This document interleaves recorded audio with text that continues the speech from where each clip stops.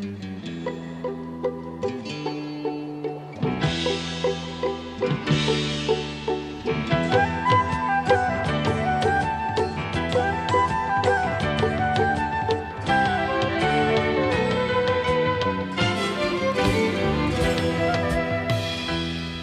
you for joining us.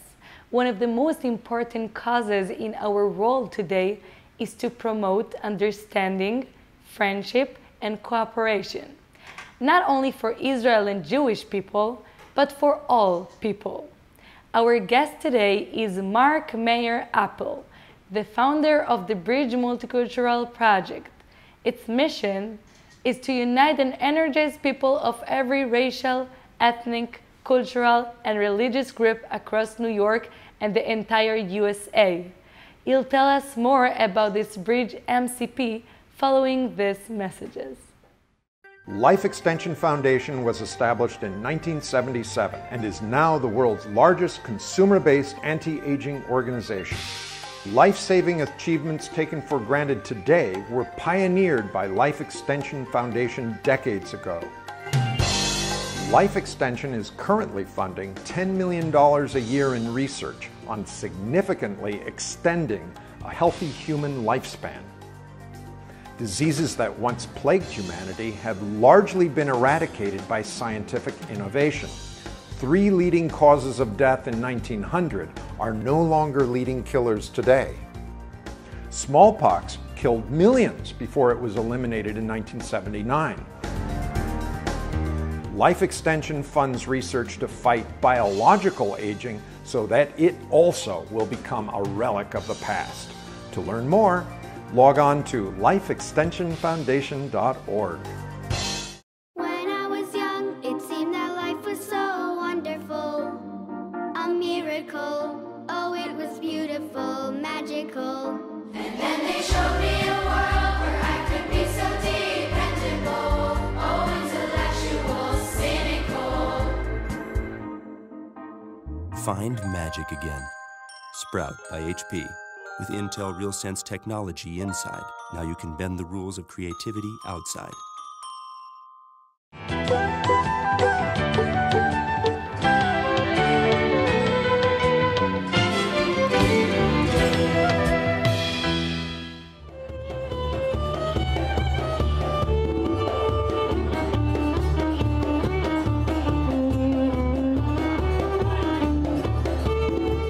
Jews have celebrated this beautiful Passover meal with the matzah, with the bitter leaves, with the eggs, with the wine, with all the different 6 portions for thousands of years.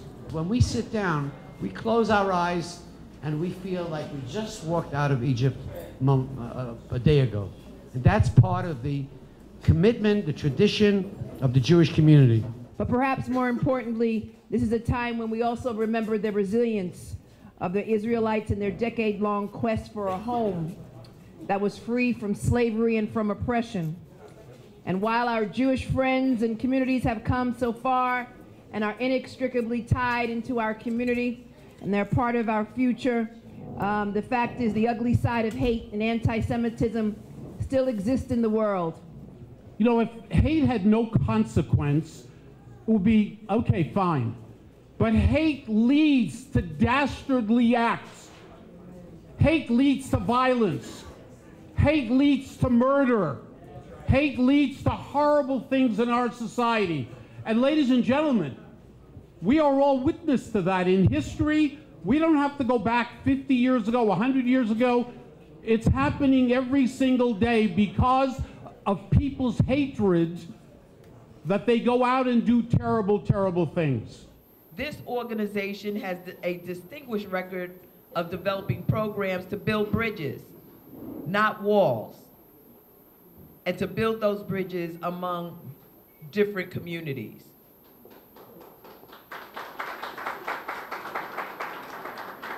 They have demonstrated that whether we worship at a synagogue, at a mosque, at a church, or in a temple, we as people of good faith have the ability to work together constructively. There are certainly challenges that we all face in the current environment. Individuals who have threatened to build walls rather than bridges, have seized control of substantial parts of our nation's government. The results have been as promised: a ban on Muslims entering the United States and attacks on immigrant families who have been here for many years. And I want you to know that even if you're not a Muslim or not an immigrant, these policies involve all of us. The government that would ban Muslims today could ban Pentecostal Christians tomorrow or Jews tomorrow. A government that could deny the civil rights of an immigrant could also deprive you of your civil rights. The rhetoric from the current administration has been reflected in the dramatic increase in the frequency of hate crimes that we're experiencing in our very own New York City.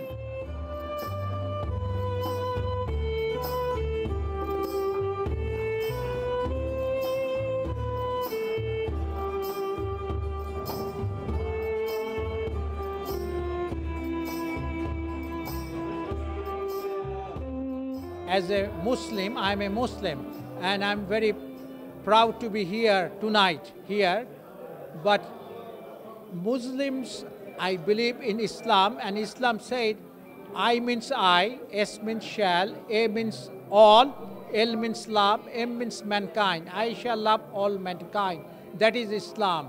And Islam means submission to Allah, submission to God, but that also respect all the religions.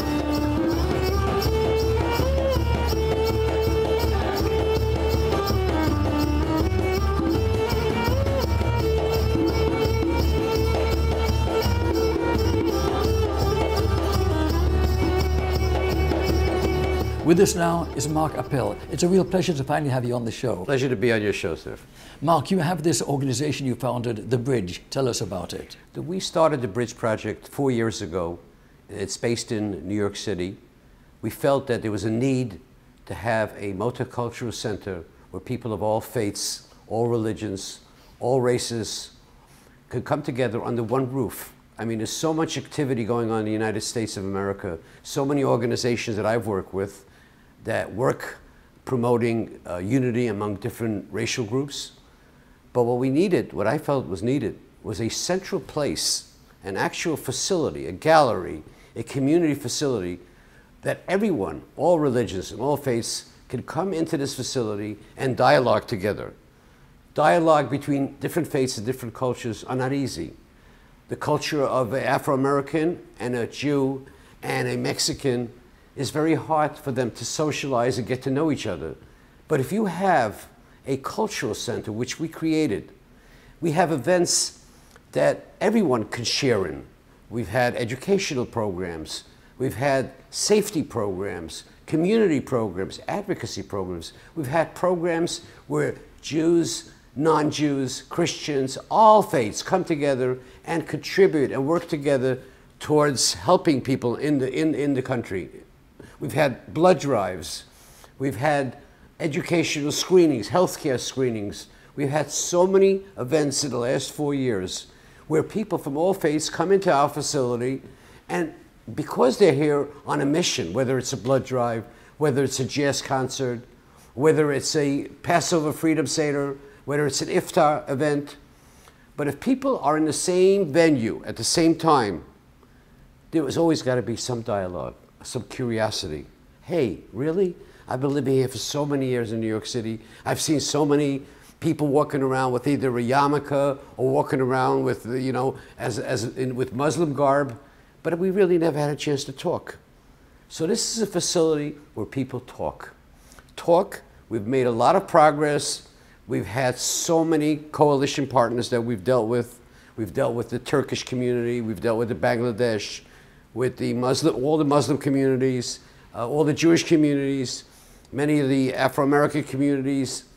And it's been amazing that people who live together in New York City for over 20 years and see each other on the street on a daily basis, pass each other on the street. But because of shyness, because of cultural differences, they never really understood others' culture. They didn't understand it. So this is a way, informally, like the best place to network in the business community is probably in an elevator, right? Because there's no pressure. It's not a meeting style. It's not a set-up meeting where you have to feel pressured, but it's an informal place. If you have 200 people in my facility attending a Passover Freedom Seder, a Unity Seder, attended by major Congress people, the head of Medgavis College, the people of honor, and when we sit down at a Passover Freedom Seder and we read parts of the Quran and we read some of the Christian faith stories from the New Testament, everybody seems to smile. So at the Bridge, I'm so proud of not only of these events, but of the outcome of these events. People walk away from our cultural center smiling and say, hey, today, Sunday, I've learned something. I learned something about life. I learned something about diversity. I learned something about culture that's not my culture, or religion that's not my religion. I've learned something. And that is something very special. Absolutely is. And we covered one of your blood drive events where Jews, Christians, and Arabs were donating blood side by side. That was pretty spectacular. It was unbelievable. We had a blood drive. It was actually, one of them was sponsored by the borough president of Kings County, Eric Adams. And it was amazing. I mean, you could see 12 beds stretched out. People, when you give blood, you lie down in the bed, and you probably spend a half hour on the bed, you know, before the syringes are put in and blood is taken from you. And you could see rabbis, Muslims, Afro-Americans, all of them sitting and giving blood. It was just a beautiful event, and everybody afterwards, you know, grabbed some refreshments, and it was fantastic. And the thing is, we raised 52 pints of blood that day. 52 pints of blood can save 200-300 children's lives at an emergency room. Emergency rooms, by the way, in the United States, always have a problem with any shortage of blood, because even if they collect enough blood from the community, which they always have blood drives in the community, but blood has a certain shelf life. So we have a commitment to constantly replenish that supply of blood, you know, to the community. Absolutely. And I'd like to ask you to share with our audience what motivated you to found the Bridge. Well, that's a very good question. I am the son of Holocaust survivors. My mother and my dad, during World War II, were interned in a concentration camp. My mother was freed as a free person in Auschwitz. And she was actually freed by the Russian army, which the American army came in right afterwards. My mother looked at those troops, those American troops that came to feed her with the first glass of water that she's had in months, the first bowl of soup, the first fresh fruit that she's had in 2.5 years. And she looked closely at the eyes of the soldiers, the American soldiers that were hungry. They came thousands of miles from across over the Atlantic to come. And she looked at their faces and she noticed something. First of all, that was the first time she actually saw a black person in it. And she looked at the faces of the American soldiers, and some of them were Asian, some of them were Spanish, some of them were Jewish, some of them were black. They all came and representing one thing, freedom and unity. And so many millions of people gave their lives for my parents to be able to rebuild their lives, come to this country. The least I can do. I grew up in New York City, and despite what you read about in the media today about friction, I don't recall in New York City a friction between one community and the other community. It never happened, regardless of what it says in the newspaper. It never happened that a community, you know, the community that we're located is a strong Haitian community, Jewish community, Pakistani community, Bangladesh community. Everybody gets along. Tell us about the actual facility you have. The facility is 3 stories of 3,000 square feet each. 2 floors are complete, the third is halfway complete. So the first floor is actually built as an art gallery, a multicultural art gallery. So we have artists from around the city that come to our center and display their art. So we have different art, some art we keep at the location, okay? So the first floor is very open space with all the plasma televisions, brick walls, very modern space. And we have an affiliation. We let nonprofit organizations that are small, community-based organizations that do not have an infrastructure we help them. So we let them use our space for events. So the space is used almost 365 days a year, whether it's a jazz night, whether it's music, religious holiday events, whether it's New Year's, whether dance lessons or music lessons or educational classes. The facility is used 365 days a year. The second floor is actually the conference room, executive offices, and also a resource room where we have a library of various different books, and we use that also as for our music lessons and for other types of educational programs. So the second floor is basically more for the educational programs that we do up there. We had the educational programs that we did in the last few months were CPR training, other kinds of training, emergency training, emergency response training, hurricane safe training. That's part of the educational initiatives that we do, and that's on the second floor. In this information age, it's so important for good causes, especially to be made known to the public. So other than being on this Jewish program, the Shalom Show on TV, which will be on ABC in Florida, and it's going to be on DirecTV, Time Warner in your neck of the woods in New York, Comcast, in fact, reaching 44 million homes nationwide, which is nice exposure for the beautiful message that you're conveying here today. However, what other publicity have you been able to get for your important cause? Well, if you go to our website, which is thebridgemcp.com, we have a section, different sections on all our programs. Some of you can see videos, you can see many of our programs and many different flyers on it. But we've been highlighted in most media across the country, across the country. Even the New York Times did a story. We don't have it yet on the website. We originally started, our mission before we started the bridge was keeping children safe from sexual predators. We worked on special education, which is very important for preschool children, to get education started at an early age, at birth, which is an entitlement in America, and people are not aware of it. So we've done a lot of advocacy work. We go to Albany a lot, we go to Washington, D.C., and we come together. When we go to Albany or we go to Washington, we go as a team. We go as Jews, as blacks, as Muslims, better health care, better education, better early intervention, whatever it is, we go as a team. And if we go as a team, we feel that's where the strength is. The strength is that we can do more by being a coalition of different religions and faiths to move the government. The government needs to be moved. And the government is just like any other business. The more you nudge them, the more you bother them, they'll make that the agenda. They have so many agendas in Washington, D.C. today. And they have actually, more, right? Yeah, sorry for interrupting, but you also have traveled with many VIPs, Bloomberg and others, to Israel. Yeah. Tell our audience about some of your world travels. Well, that's not, I'm a board member of the American Jewish Congress, which we once a year, usually in November, we bring 26 mayors from around the world, from different countries, including the United States. As a matter of fact, last year, the mayor of Miami Beach was on our thing. But we take 26 mayors from around the country, and we bring them to Israel for about 10 days. And we meet with the Prime Minister. We go to Yad Vashem, which is the memorial for the Holocaust. We also go to Nazareth. We go to Christian places, and we cover a wide area of Israel. And it's brought about a tremendous goodwill. We're spending 10 days together with the mayor of Panama City in Panama and the mayor of Miami Beach. And it gets to be a bond. We had the mayor of a little city in Ukraine, Lvov, who never met a Jew, who never was to Israel. And actually 3 years ago, we had the mayor of Buenos Aires as one of our 26 mayors.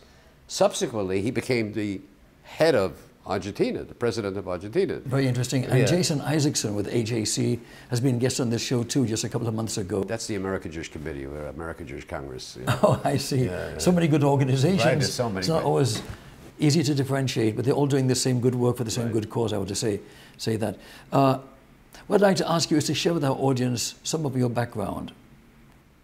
Well, my background was really, I ran a large non-for-profit for children of special needs, starting at age birth. A lot of crack-addicted babies, a lot of fetal alcohol syndrome babies. So we had one a large center. We also did advocacy for special ed and for special needs children. We did a lot of advocacy work. And that's where I learned that one person can make a difference. We think that the people in Washington, the people in the Capitol, that they make a difference? No. If parents get together, or special needs kids, and they put pressure on your government legislature, your local legislature, your state legislature, your governor, your president of the United States, that we can make a difference. Because if you look at the goals and objectives and the accomplishments or the expected accomplishments of elected officials, you'll see they respond to us as a community. So for us to sit back and say, hey, the governor is not providing enough Social Security, the governor is not providing safety, well, get together in the community and do it. If you put pressure on your state government legislation, we will get things done in America. Mark, this is also very interesting, and I'd like you to share with our audience the fact that you were honored in the Capitol. Tell us about that event. Oh, that was one of our highlights of our organization since its founding. Once a year, the president has designated Jewish Heritage Month in Washington, D.C., in the United States Capitol. And in the caucus room, in the John F. Kennedy caucus room, the Bridge Multicultural was honored for its work, for the work that my organization does in bringing people together. And we came to Washington, D.C., we spent a day together, but we came as a group of Muslim women and Afro-American women and all kinds of different people that from across the country that came to join me in accepting this honor. And we had a chance to get this honor from Congressman Kennedy, who was a strong civil rights activist, and Congressman John Lewis, who we spend a lot of time with. And Congressman Lewis, of course, is America's hero, being beaten up in Selma and becoming a United States congressman. And John Lewis looked at me and he said to me, Mark, he says, I can't believe it. You know, with all the work that I've been doing for 30, 40 years, lecturing across the country to universities, schools, libraries, lecturing about diversity and unity, but you guys are actually doing it. Our message is that we want to help other communities across the country develop that same model. You need to have a venue. You cannot have a slogan, speech, or a one-time event. Diversity must be an ongoing process of dialogue. And the way you have dialogue is have a cultural center where you have different kinds of community events where people of all faiths can come together, and I said before, just talk. Absolutely. And you know, speaking of talk, everything begins with talk and then deeds follow. And speaking of deeds, Shari Arison, the co-owner of Carnival Cruise Lines, owning basically all the cruise lines in the world just about, instituted this Good Deeds Day. And one of the thoughts I presented to her, and you and I discussed this a while ago, the idea of events such as a Shalom tour to the Holy Land, to Israel, with people of different beliefs, as your organization, some of the organizations you are involved with, pursue all the time. But also a Shalom Show cruise, where people can go for a week from New York or South Florida, and different background, people of different backgrounds can interact, hear lectures by you and other people. So how's that going, that thought? Well, it's a good idea. We do have in New York City, the Jewish Community Relations Council that does about a dozen tours, bringing different ministers of religion to Israel.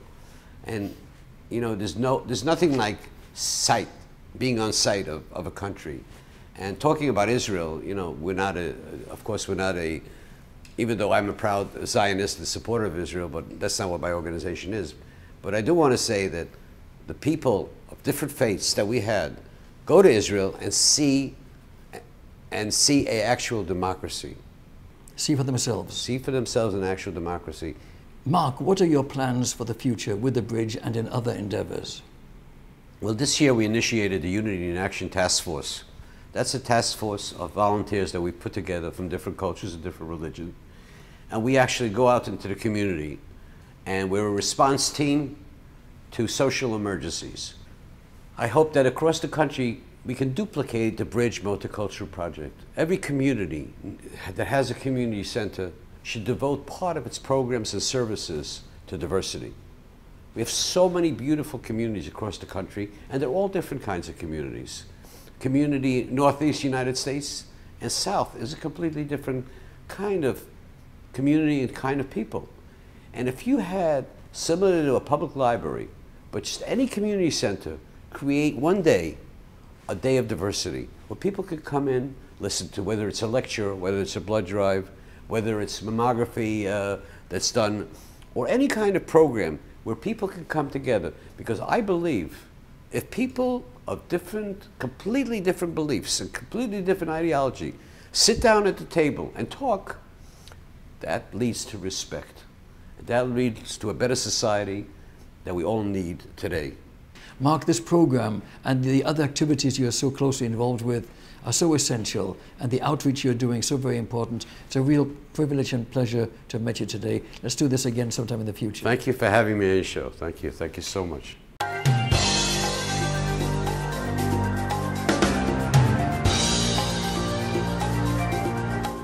I'm Bill Falloon, co-founder of the Life Extension Foundation. We're the world's largest anti-aging consumer medical group. For the first time in history, we can invite you to an event called the Revolution Against Aging and Death. This is an event that we are co-sponsoring because science has reached a level where we can talk realistically about converting older people into much younger individuals from a biological standpoint. It's going to emanate in San Diego, August 4th through 7th at the Revolution Against Aging and Death Conference. The first conference, by the way, that Life Extension has co-sponsored since 1986. It's that exciting for us to put out this kind of an effort to invite you to attend and meet the Life Extension staff and scientists. I encourage you to log on to radfest.com, enroll, and spend the most exciting weekend of your life.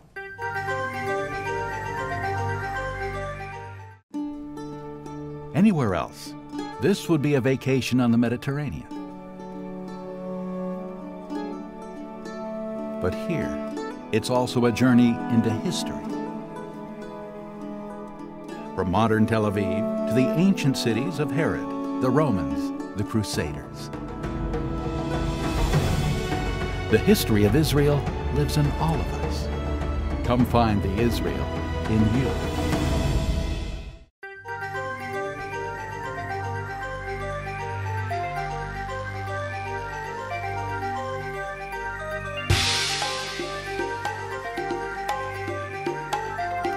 This brings us to the end of our special show for today.